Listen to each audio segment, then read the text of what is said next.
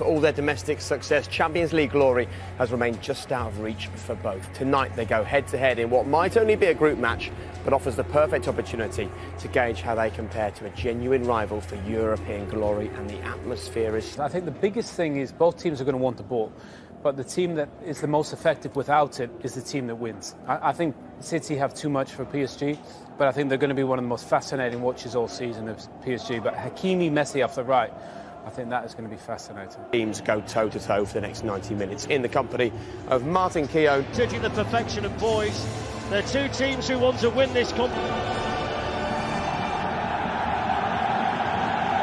What an atmosphere. And what a lineup for the respective teams tonight. 4 changes for PSG, with Mauricio Pochettino hoping 3 is the magic number. Messi, Neymar and Mbappe all start. Gigi Donnarumma replaces Navas in goal and makes his Champions League debut. Nuno Mendes comes in at left. The game lives up to the billing that we've given it. Blue for dropping back, showing he's got a little bit of discipline. There's the first run for Walker, and the first... And he's got all the pieces to win the Champions League now. It's just about putting it all together. And it's left here for De Bruyne to flip one in towards Ruben Dias. Marquinhos, João Cancelo. And there's space here for Jack Grealish, but he just started that little bit too soon. The offside flag up Silva, then losing out to Neymar. Here's Messi on the ball for the first time, but very promising. In goes the ball. Neymar missed it. Chance though for Idrissa Gueye, who doesn't miss it.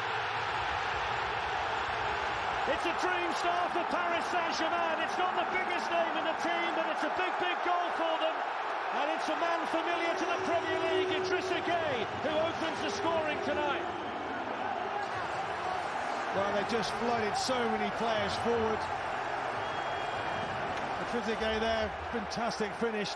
Puts it in the top corner of the goal. Wonderful finish in the end, and you wondered if it was going to come on to Neymar initially. Look at this.